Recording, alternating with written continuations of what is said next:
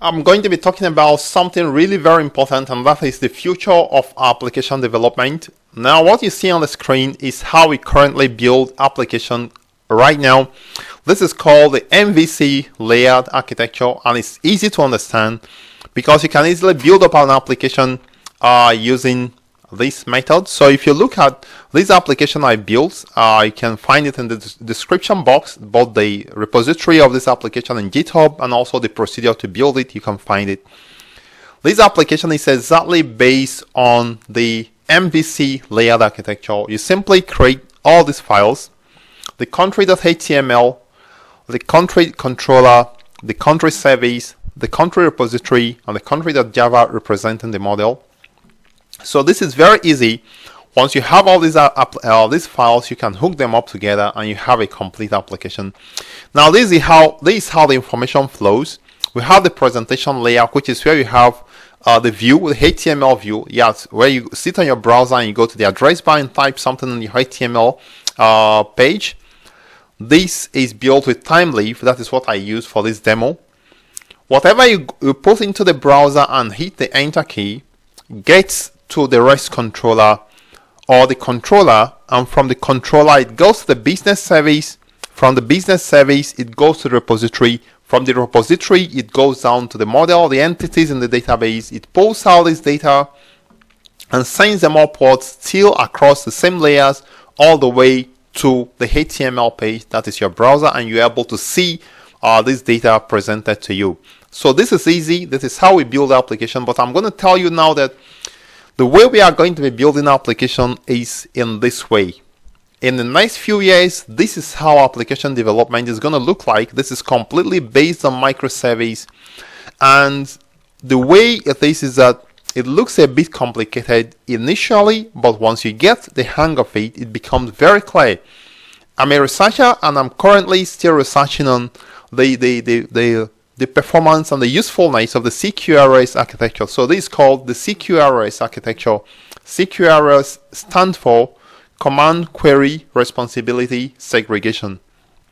Now, I'm also going to take you through the application I built using this method. It's also a demo application, but I want you to learn the ingredient, the component that is used to build a Cqrs based architecture, and that I'm going to be doing based on a step-by-step tutorial I already created in my website. But before we do that, let me just take you through this architecture and let you know that it's actually not very difficult to understand. As I mentioned, if you are joining me for the first time, please subscribe to my channel so that you don't miss any updates. So hit the subscribe button. Let me know if you have any challenges following any of my lessons, or you have something you want to learn. Let me know, because I'm there. I'm here to share my knowledge with everyone, and that's a promise I made. So now we have the controller and the view. I've put them for simplicity in the same layer. So this is where the user comes. He enters in the whatever he enters in the address bar of the browser and hits the enter key. Now the UI interface here, I'm building it using Vaadin so that you can actually learn something new. Vaadin is also a UI management tool that is incorporated into Spring Boot. So it's also something very easy we are going to be going into after now. Now if you look at below the controller and view, you have two gateways. We have the command gateway and the query gateway. And that takes you to understanding the name of this approach that says Command Query Responsibility Segregation. Means that you're actually going to be separating the command and the query. What is a command? A command is like a post request or a put request, something that actually changes the state of the entity in the database. So if you are trying to create a new user, or you're trying to change some username or some last name of a user in the database, that is a command. It's going to actually change something. A query does not change anything. A query is simply you search for data and get back this series of data, maybe in a tabular form. So this is a query, and the idea behind it is that commands and queries are things that are disjoint. So in this case, if you are trying to make an online transaction, you actually need to do a lot of queries. You're actually going to view different products. You actually do several searches, and maybe at the end of the day, you only make one single command, which is checkout. to actually check out. So in this way, if you separate the two, it helps in scalability and provides the best performance also in terms of response time, in terms of robustness. We are going to be talking about this a little later. So let's go to the command side, because now we have two sides now. By default, if you implement Cqrs, you have a microservice by default. So in this case, we have the command service or the command side, and we also have the query side. In the command side, when you make a command, maybe you click on checkout, you click on create new, it gets to the command gateway. From the command gateway, it gets to the command handler. All right. So this command handler specifies what is going to happen when a command is issued. So this command handler, in this case, it goes to the repository and writes something into the write DB. And take note that we have the DBs are now two different DBs, but they are synchronized. So when you write something in the write DB, it's going to synchronize into the read DB. And how does it synchronize? Once the repository makes this change in the write DB, it's going to raise an event saying, oh, event listener C, I've changed something, please update your read models or your read DBs. And in this case, event handler is going to capture that change and update the read DB or the read model. Okay, so that is the command side. Once comes to the command gateway, command handler, to the repository, makes a change. Once that change completes, it raises an event. Take note that when the changes occurs, that is when the event is raised, not before. Now, when you want to do a query, you want to get a list of items, you want to search for a particular item by ID, it goes to the query gateway, to the query handler, and also to the repository, and fetches this data from the repository, gets back to the query handler. Now, the view that the user sees is what we have as materialized views. So it contains data coming from the read DB.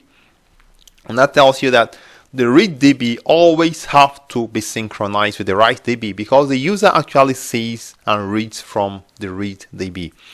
So this is how Cqrs architecture works. It's called Cqrs and event sourcing. So event sourcing simply means events that occur in your application are actually logged, are actually captured. So at the end of the day, you can actually recreate the state of your application based on lists of events or series of events that have been occurring in your application along the line. So this is how it works. We use two tools. We have the Axon Framework. Is actually the Axon platform made up of the Axon server and the Axon Framework. And you have the Spring Boot. Axon integrates well with Spring Boot, so we are not going to have problem with this. So I hope this is a bit clear to you. This is the future of application development. If you are learning programming, if you are a developer, if you are a software engineer, you need to get a hang of the Cqrs approach of building application. And let me just show you, of course, after now we are going to be starting this step by step. I'm going to be very clear, explaining all the bits and pieces, how to do the command handlers, the gateway, all the bits and pieces you are going to need to know for you to be able to understand and use Cqrs and event sourcing with Axon Framework. So this is what we are going to be doing. This has been done in a seminar, but not clearly explained, not well articulated. I'm going to be telling you how this corresponds to this architecture I showed you. I'm going to be showing you all these components, the particular files and methods that handle each of these components you see in this architecture. And I'm also going to be showing you how to start up this server and see the performance of your Cqrs and event sourcing based application. And again, if you want to play around with this to compare how the two works together, how the two compares and contrasts, you can actually get the link to this in the description box and the procedure to do it as well.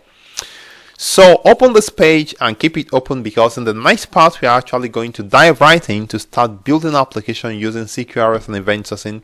I remain Kinton the Tech Pro. I'm a researcher researching on different aspects of microservices, and currently I'm working on Cqrs and event sourcing to see how the performance looks like, and actually whether the complexity can be reduced, and or also looking at scalability and other factors or criteria involved in measuring the application performance. So I'd like you to subscribe to my channel by clicking on subscribe. Let me know if you have challenges, and I remain Kinton the Tech Pro, and I'm always there for you.